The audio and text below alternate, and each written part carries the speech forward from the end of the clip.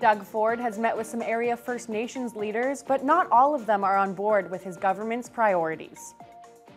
Good evening, and thank you for joining us. The Ontario Premier made his way to Greenstone yesterday to renew partnerships with 4 area First Nations. Not all of the chiefs are pleased with the province's priorities, though, when it comes to working with their communities.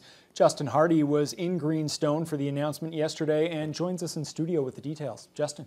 Thank you, Ryan. Doug Ford made a brief appearance at the future site of the McGeesy Plaza on Tuesday, where he confirmed agreements with the First Nations and promised to build or improve highway infrastructure connecting the 4 communities. But officials from Ganoogaming were not celebrating as much as the others, as they say the more pressing issues in their community are not being addressed. Doug Ford met with leadership from Long Lake 58, Arrowland First Nation, Animbigo-Zagin Anishinaabe, and Ganoogaming First Nation to sign letters of confirmation to support renewed partnerships with the 4 communities.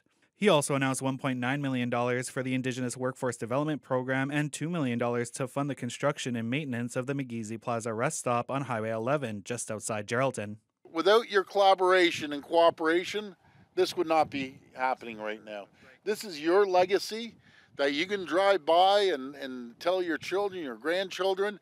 If it wasn't for your leadership and everyone's cooperation, this wouldn't be happening right now. And it's such an honor to be here with you today, especially during National Indigenous History Month. These opportunities that we have before us is going to create employment for our communities. They're going to enhance our communities, in every which way.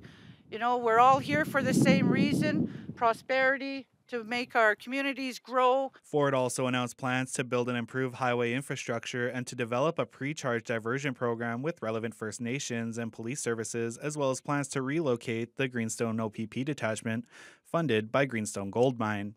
Not every community leader in attendance was celebrating. Ganoogaming First Nation says that its chief participated Tuesday in duress.